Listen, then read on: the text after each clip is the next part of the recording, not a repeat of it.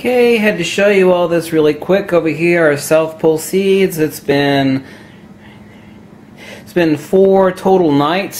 Still got a couple, 3 nights to go. Now look at our South Pole seeds over here. You see how green and robust they are, and see how they're individual. They're individual in the mass. Now take a look at our North Pole exposed seeds over here. This always happens. It is always a tangled, knotted ball. When you drain the water out, you could actually see this a little better, but let me swish it around here. You can actually see it's just in there. While there are some right near the periphery that are loose, the entire 90% of the mass is a tangled, matted, twisted mass. And contrast that with, let me start swishing around here at the same speed so you can see the total difference on the South Pole seeds. So we're about 70% through their growing period, and I wish you could actually smell them, because it's always the case. Just a horrible, acrid, chemical smell on the South Pole seeds, just nasty, rancid. It tastes even worse.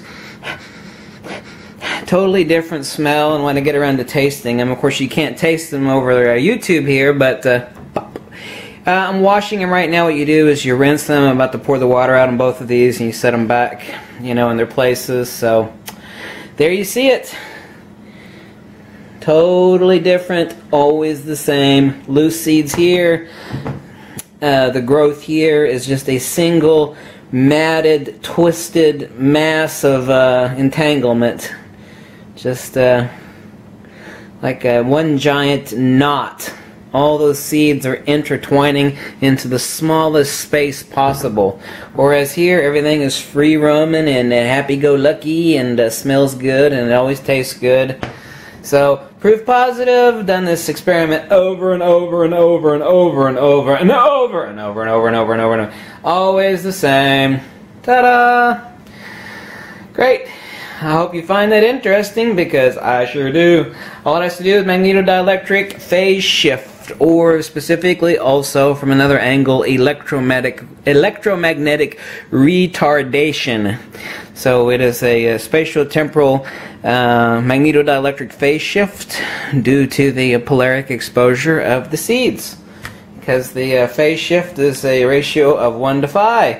If you like this video, always drop me a donation, and remember, this is the first time on Earth you're ever seeing this video series, and I bet there are a lot of people out there that grow stuff. Colorado. I hate that awful stuff. I mean, I never smoke that stuff. Just the smell of it just makes me, oh God! My brain is all I have left. I do not drink, and I do not partake of anything drug-wise. My brain is all I've got left. I'm not screwing it up. But anyway, those folks of you out there that grow stuff, I bet you'll find this interesting. No trickery involved here. This is all real deal. Catch you later.